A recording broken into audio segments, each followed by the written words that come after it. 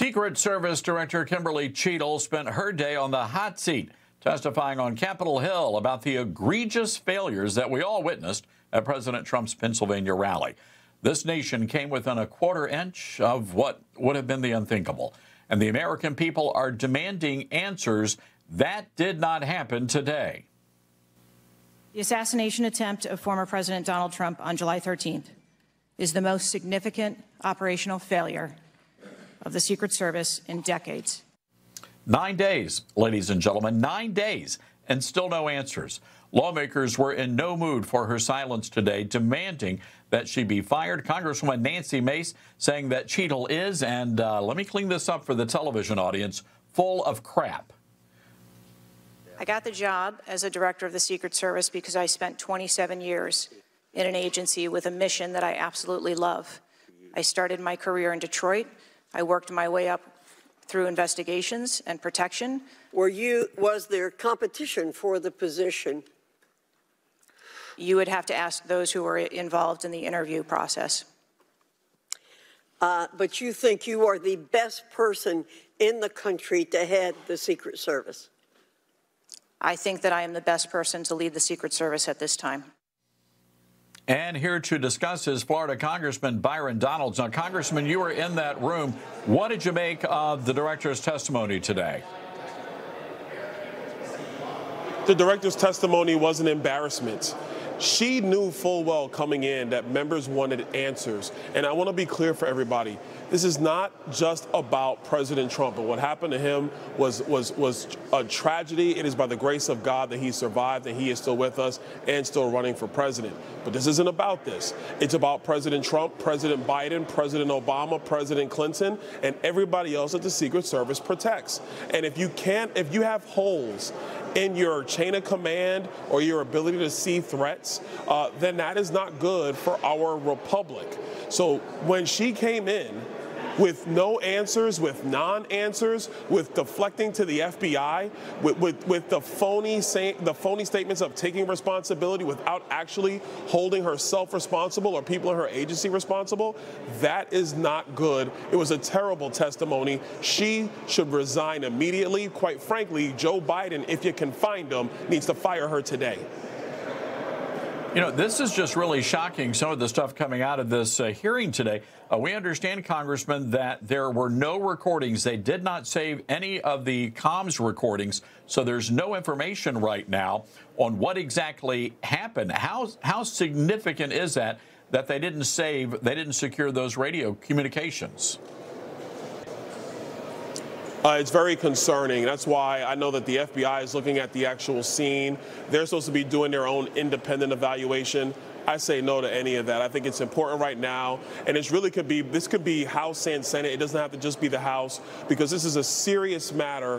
What we need to do, in my view, is that you need to have Congress investigate this matter, and that way we get to the bottom of it, because we've seen this dance before where an agency says we did our own internal review and we took care of things. To me, that's simply not good enough. It might have been good enough if Director Cheatle came in today with concrete answers for the things that she could speak publicly to. Maybe also have a closed hearing, a classified hearing for the members, so the members can get full accountability of everything. Because I get it, there are things that Secret Service does not want to talk about in an open session, and I respect that. But what we saw today in oversight was a debacle. It was a travesty. She should be ashamed of herself. And Congressman, we're hearing reports from your fellow lawmakers. There may have been more than one shooter. The gunman had 3 encrypted offshore accounts. Congressman Andy Biggs asked about the shooter's side of that today and got absolutely no response. How concerned are you that this information is not being addressed? It's very concerning, but this is where it's important for Secret Service to be responsive to the members on Capitol Hill. And really, they should have had most of this information prepared for us before we even got back to Washington. Because the thing you do not want are for various theories to start popping up all over the place. And then that does cause into question not just the Secret Service, but quite frankly, many other aspects of our government. And let me just say, when I talk about the government, let me say very clearly, The incompetence and ineptitude that happened around President Trump from the Secret Service, that is indicative of what's happening in every other agency and every other department in our government. Washington needs a deep, deep scrubbing because we have people in places who are incompetent or they are derelict in their duty. Congressman Marjorie Taylor Greene asked a series of questions, said, was there an order to stand down? Was there a conspiracy to assassinate President Trump? Were those fair questions to ask the Secret Service director?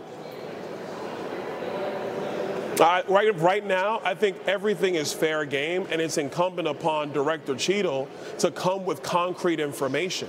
And because she did not come with concrete information, it opens up to members asking a lot of different questions because we're trying to get to the bottom of this. Look, I'll say it again. We do a lot of political things up here on Capitol Hill. But when there are serious conversations and hearings going on and you get stonewalled by a director or any agency head or any cabinet secretary, it is very frustrating because if that's the treatment that members of Congress get, I could imagine the treatment that U.S. citizens are getting from the federal government and from federal agencies. Yeah. And so that's where I think that if you don't answer this stuff directly, you give room for these types of things to pop up. And if we're looking for a glimmer of good here, Congressman, it's that there was bipartisan outrage today. We needed to see that. We've got to get to the bottom of it.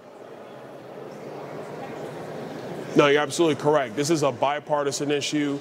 Really, it's a nonpartisan issue. No matter who the elected leader are or their families, we want to make sure that they are safe. Because America, look, we're the best thing in the world, best country in the world. We have enemies, we have adversaries, and so you got to make sure that our elected leadership is protected at all times. Nobody wants to see this happening, and this is why this is a nonpartisan issue. Republicans and Democrats are united on this to make sure that this gets cleaned up.